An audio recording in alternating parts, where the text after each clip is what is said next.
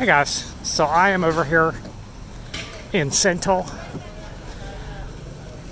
going to grab a snack over here at 99 Speed Mart. That's actually really cheap, like a mini mart. It's cheaper than 7-Eleven here in Malaysia, and also cheaper than the KK supermarket. So that's if you're looking for a good price here. It's called 99 Speed Mart. So you got some of these around. It's almost like a grocery store as opposed to like a mini mart like you would have 7-Eleven here. But if you go to 7-Eleven in Malaysia, it's not as good as Thailand. Thailand's much better. So you could eat at 7-Eleven Thailand, cheap price, you know, good selection of, you know, like frozen street food, TV dinner, stuff like that there.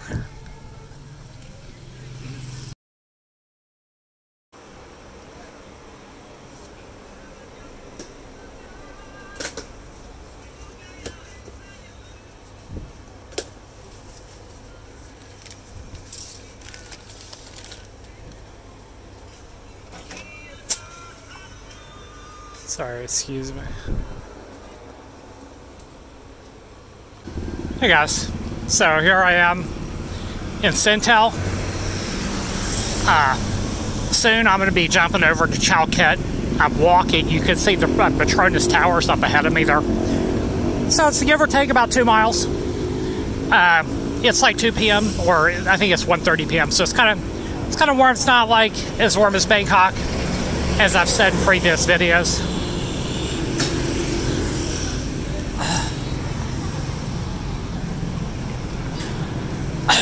But so I'm just walking. I'm gonna go back down to Chinatown. I'll show you guys some sights that I saw yesterday that I wanted to videotape. So that's what I'm doing here. Now, if it gets a little bit too hot outside, I'll jump on the metro. So here's Chow. At least the beginning part of Chow here. It's a little bit more busy, you know, more lively, and well, the same will be true once we get past this and take a right turn up here.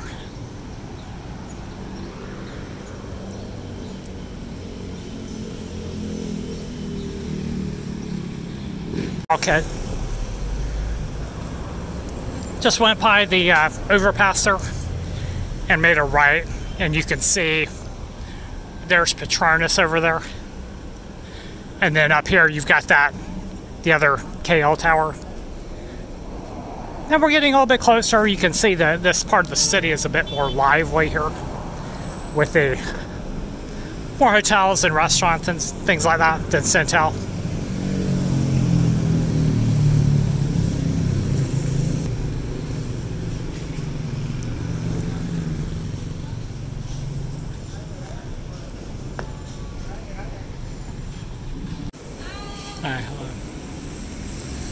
So here we have some toy stores.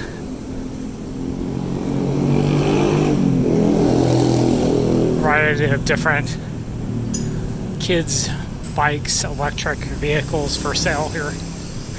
This is still in Chow. So this is interesting here. Looks to be some kind of a government building that has been shut down here, or out of business just because it's old, abandoned structure here.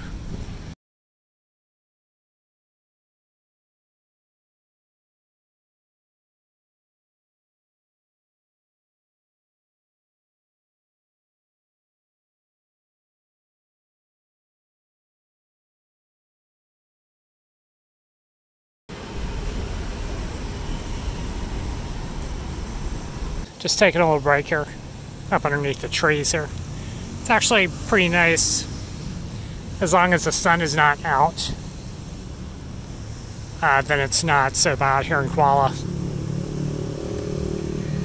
Not like it is in Bangkok, you know, where you'd be sweating profusely at this time, 2 p.m. Here we go, guys. There's a place called the Swiss Hotel. I suspect, Now, I'm not sure if this is open or not. I can see some people in the windows, but it does not look in a good state of repair here. But I'm going to go around the front and just check and see if it's open here. And we are about, still got about 3/4 of a mile to go back to Chinatown here. But I'm going to check this out first. Now, this side looks actually pretty good here. It is open here, so I'm just going to check the price here and just see. So the price, it is open, and I didn't actually go look at the room there, the Swiss hotel here. That's it. The price they gave me was 70 ringgit with the tax included. Now, that is about $15 a night. That's okay. It's all right. Now, I think my ideal price would be, if they came down to 60, I might take it. But I want to go look at the room first, of course. And I'm going to check online just to see if it would be lower price online. You know, maybe I'll stay here. Maybe try the other. I'm in another place that I've been in a long time. Maybe I'll try this one instead. But I'm going to show you guys some abandoned hotels in a few moments here. So I just checked on booking.com. This Swiss hotel there that I just went inside of, it's listed for $150 a week, which is kind of expensive, you know, with taxes included. So she gave me a good deal for it, but I'm going to go check the room. I think a day or two now, I'm going to go check the room to see if I like it, you know.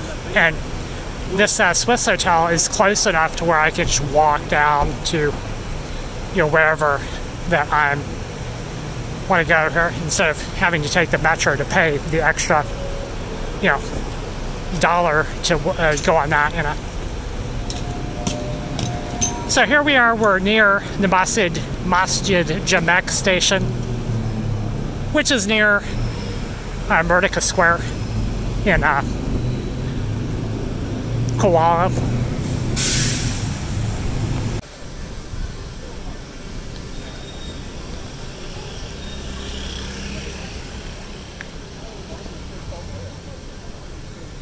So this is where we came by yesterday for the tour. 4 Points Sheraton, a very expensive hotel. And I'm going to take a look at, for today, I'm going to take a look at this building here.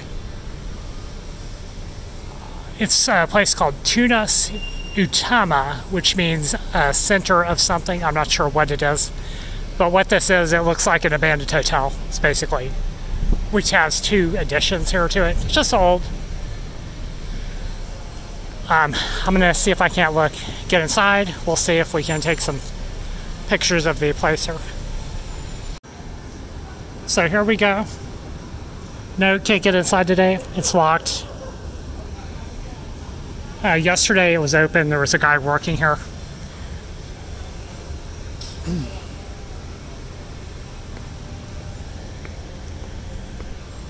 But let's see what we can see, check out about this building here.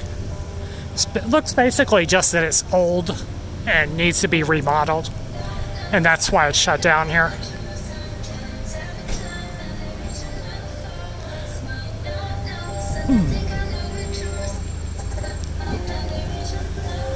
So more than likely, you know, there's several abandoned hotels around here. I think probably just because they're old and they've, you know,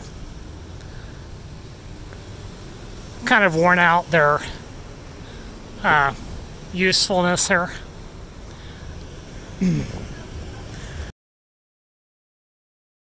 So here's a hotel called the Hotel Mandarin Pacific, and this is was last used about 3 years ago.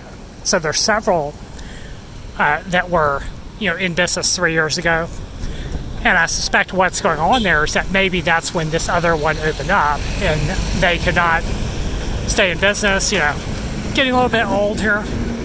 So that's why this place went out of business. Let's go and take a look here. Looking a little bit dusty here.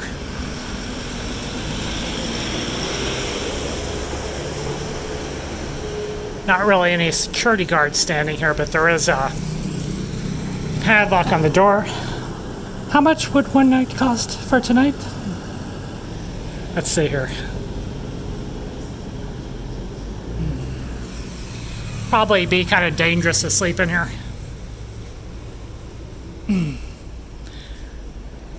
Because there's a lot of homeless people around the neighborhood here.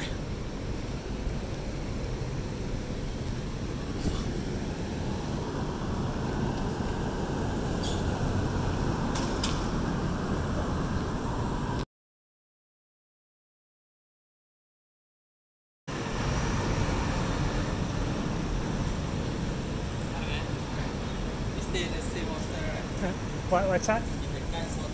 Oh, in the hostel? Yeah, yes. No, I moved to a different place now. Yeah. Let's see.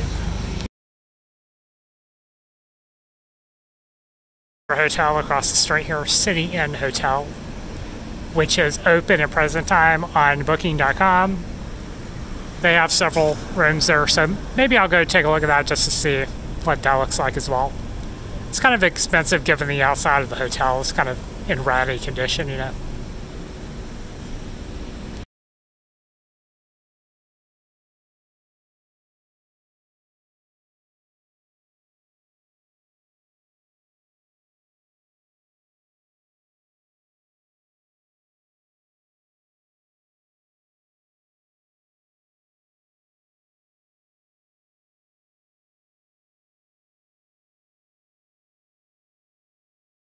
Asked when I was sitting outside the Mandarin Hotel there, or he just passed me, who that was.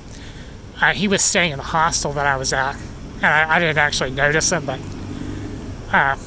friendly guy, you know. But when I was in that hostel 2 days ago, there was one guy who was really drunk, just having a good time. There were mostly friendly people there. But then I had this one guy who, he was muttering things to himself in the dorm there. In, I don't know what language, I think he was speaking Spanish or something like that. And so that was kind of scary, you know. But he didn't do anything to me, he just kept turning the AC on and off. So on the left here, we have yet another abandoned structure here, which is more like an office building here. So it just looks old. You know, the development here is moving away from Chinatown. So I guess that's just a natural part of you know, building. Just outdated, you know, it looks like from the 1980s, maybe even 1970s.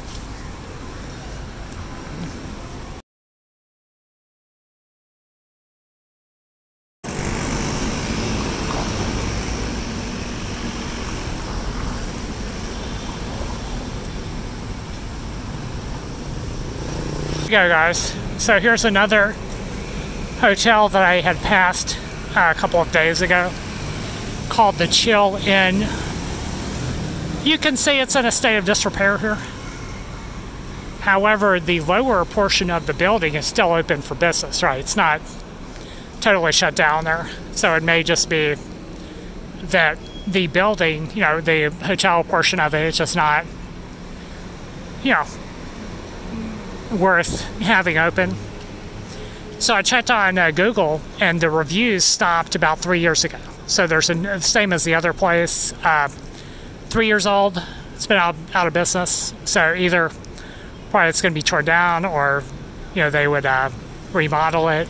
I wouldn't be surprised if it's torn down eventually. So let's go take a closer look at this place here.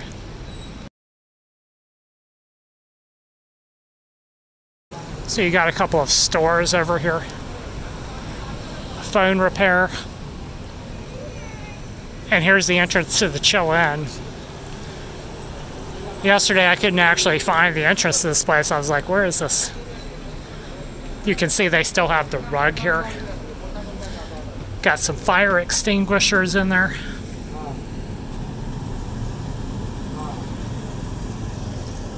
And can't gain entry unless you got permission from somebody to go inside and take a look.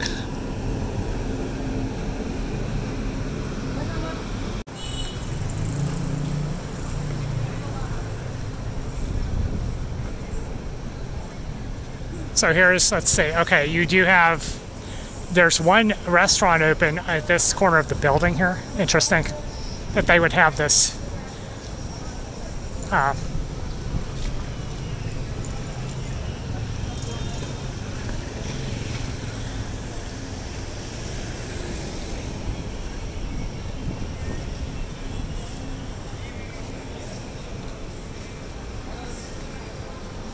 Okay, so this is on the other side here. You've got, it's basically part of some other building, you know, that's just connected to this one.